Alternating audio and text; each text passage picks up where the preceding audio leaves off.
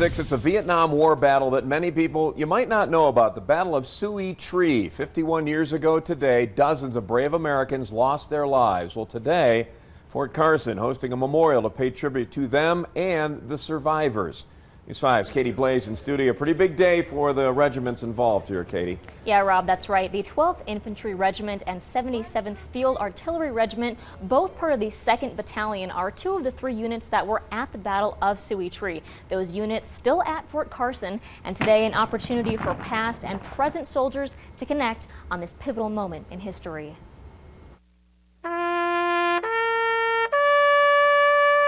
was a great healing for us after 50 years. March 21st, 1967, a day Paige Lanier will never forget. At the Battle of Suoi Tre in particular, our soldiers were standing up in withering fire, firing those cannons, and they fired 42 rounds of beehive that morning.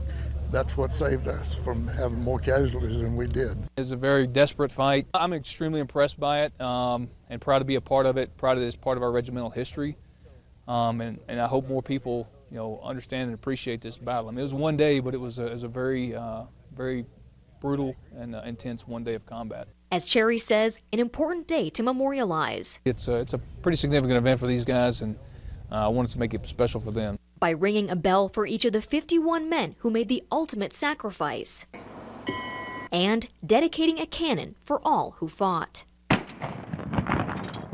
It's really nice. That's actually an artillery piece that was in Vietnam. It was returned to the U.S. in 1970. It's exactly the same cannon that we used. We're going to paint Suoi Tre on it, and it's going to stand as a memorial with our headquarters, from now on. Connecting the past to the present. It's always informative for soldiers to understand kind of where they come from. I think it gives them pride, if nothing else. And as Cherry says, something to live up to. And I'm told 8 survivors from the Battle of Suoi Tre attended today's event. Always watching out for you, Fort Carson. Katie Blaze, News 5. Great tribute, Katie. Thank you.